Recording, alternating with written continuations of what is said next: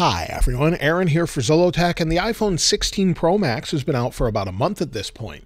A little bit over that, and I can't believe it's already been that long. I've been using it full time as my main device, using the black titanium version, and I've actually been enjoying it, but I've not found a ton of differences. So I thought we'd talk about how it's held up as far as durability, whether or not I use camera capture, and much more.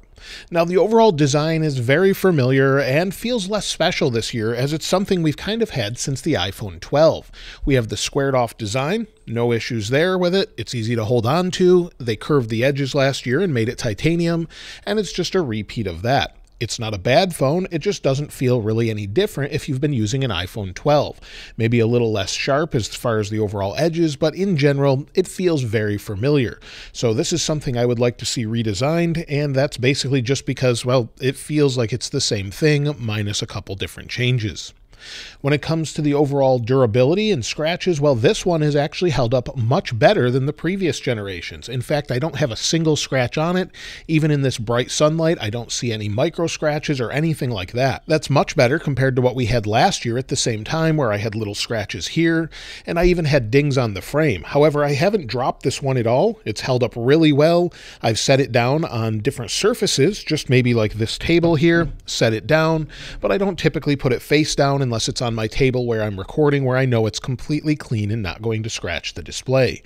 So that's great news. I haven't had the coating chip off or anything like that, and it's held up incredibly well. Around the camera lenses, the same thing is true. While we have some dust there, I don't have a single scratch on the camera lens, and this has been set down on tile, and I don't see any issues here right around the camera lens where sometimes it would wear off on the previous generations. Maybe it will over time, but without using a case and screen protector, it's holding up better than I've seen in quite a few years. So I'm happy to report that. I'm basically treating it the same way as I do all of my phones that I've had throughout the years, and not really doing anything special. It goes in my pocket while I'm not using it, or on a table if I'm at home or recording videos or things like that. So nothing really special there, and it's really holding up quite well. As far as the display goes, some people have complained that it's a bit darker. I just find that I have to turn up the brightness level a little bit more often. So typically I'll have to bring this up a little more. Maybe they've changed something with the overall sensor algorithm, but the display itself goes just as bright as it did before. It also goes down to 1 nit of brightness, so I can't really see it outside with 1 nit of brightness, but if you're someone that uses it in the dark a lot, that may be very helpful. However, I find it to be too dim for most situations unless you're in a very dark room. So I just turn it up a bit, but it's nice that it's there, and I really haven't had any issues as far as that goes. So display wise, we're outside now. It's nice and bright. I have no problem seeing it in sunlight. In fact, there's sunlight shining in from the left side right here, and I can see it just fine. When it comes to battery life, it's a little bit hit or miss depending on which version you're running. I've been running betas, of course, as I typically do, and I've been running public versions as well. When it initially launched, we were easily getting through the day. I think most people were pretty happy with the 16 Pro and 16 Pro Max, and I was getting through the day no problem. However, once iOS 18.0.1 released, well, that became a bit of a problem. Many people have experienced issues with it. After about the first week, battery seemed to get worse. The first week, it was the same or better. So I'm not sure what happened there, but currently with betas, I'm not getting through the day with the current one. I'm at 29 cycles with 100% battery capacity, and you can see coconut battery here. This gives you more in-depth detail. It's a Mac app that's free that you can download outside the App Store and then connect your phone and check it out. But if we take a look at the last few days, yesterday, for example, I only had 3 hours and 48 minutes of screen active time, 7 hours and 44 minutes of screen idle time. This is pretty terrible given that it was almost 100% battery use, and then the day before, 4 hours and 53 minutes. That's because I was running iOS 18.2 Beta 1. If we look back a few days, you'll see where I've used less power, maybe for a couple hours, but it was getting me through the day. So now it's gotten worse, but again, that's a beta. But again, most people are complaining that iOS 18.0.1 is causing issues, and hopefully 18.1 solves that, as many people are waiting for that, and it seems like it does, but we have to wait for Apple to release it. And you may have already had it by the time you're watching this video. Now, one of the new features is the new camera capture. This button is something that I find that I barely use. I basically use it to open the camera and then record a video or take a photo. I don't really use it to go through the different menus here. I find that to be very unintuitive. It's much faster for me just to tap on the screen.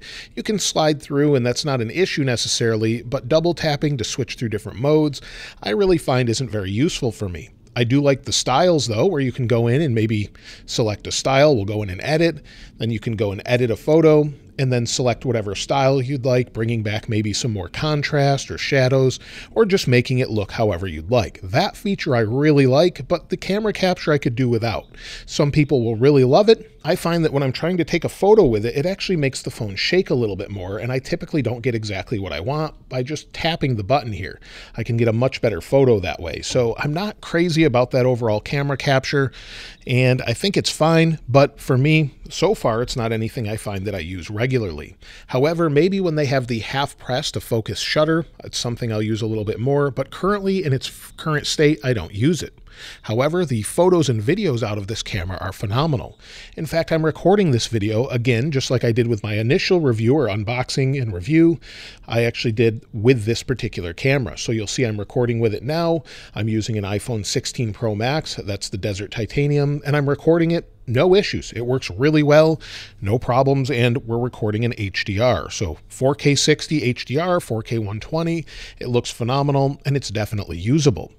The overall 4-mic array, when doing different comparisons, sounds pretty good, and because we have those different modes we can switch between, it makes it really nice to use. So if you go into a photo, or go into a video rather, so within a video, if you're going to edit, you can go to the audio mix, and I really like that we have these options, and then you can adjust it as you see fit.